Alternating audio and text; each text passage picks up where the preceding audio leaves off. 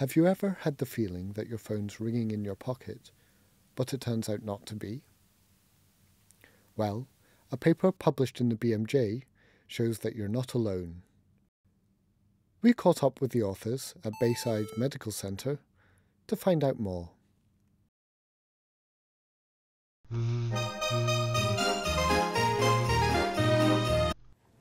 Hello. Hi, this is the BMJ. So, what's your paper called? In general, my paper is called Phantom Vibration Syndrome. Put it on speaker. Okay. And who am I talking to now? This is Dr. Michael Rothberg. I'm the lead author on the paper.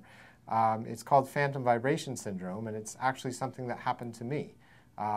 Phantom vibrations are when people feel that their pager or their cell phone is vibrating when, in fact, it's not. They think that they're getting a call, but there's actually nothing there.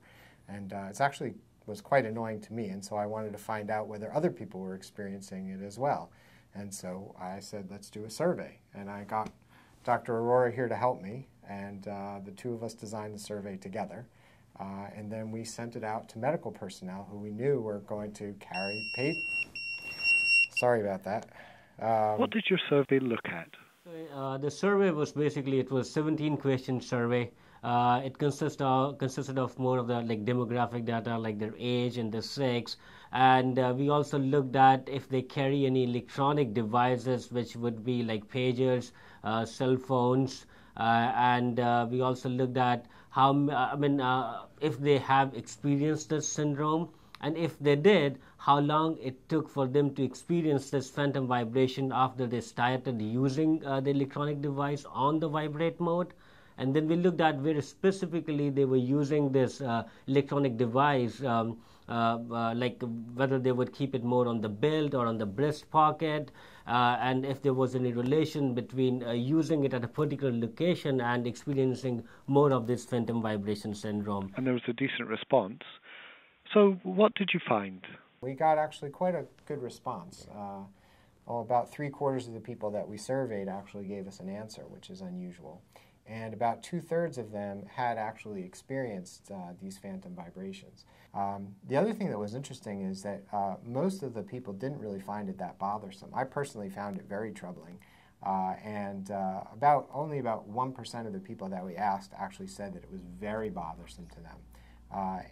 Now, that doesn't really sound like a lot, but if you think that there's about 3 billion people right now who are carrying some kind of electronic device on the planet, if even 1% of them are very troubled by this, then it could be a significant number of people. Does this mean you've discovered a new medical condition? Well, we didn't discover it, but we're the first ones to describe it. It's certainly been out there in the popular press. There's actually 3 Facebook sites for sufferers from phantom vibration syndrome. But we're the first ones to say quite how common it is and what the risk factors are for developing it. Are there any dangers associated with this? I think it's really irritating is really what it is. It's just that, you know, you have the sensation and you can't make it go away, and you keep feeling for your pager and it's not going off.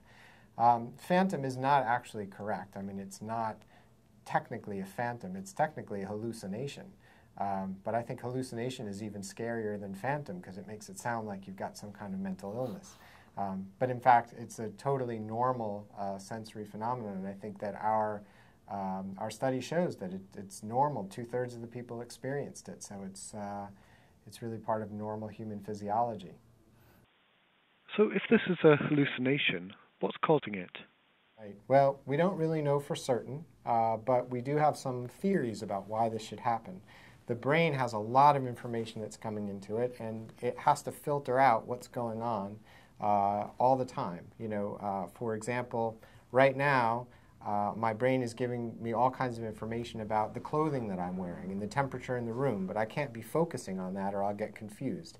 So I need to have some kind of a filter going on, and so I do what's called hypothesis-guided search. So I'm searching for things that I'm expecting to find and then seeing whether they're actually there. If I were in the forest and I were looking for a snake and I saw a stick under a bush, I might mistake it for a snake.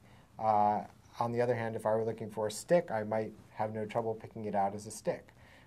So because we think that pages are important, because they may have very important information, or phone calls, or text messages. We're always looking for them, and we mistake other sensations as actually being vibrations, or it can be auditory hallucinations as well. People can imagine that they're actually hearing their cell phone go off, and we didn't assess that, but that's also commonly been reported by people in the popular press. So, next time you feel a phantom vibration, you'll know why.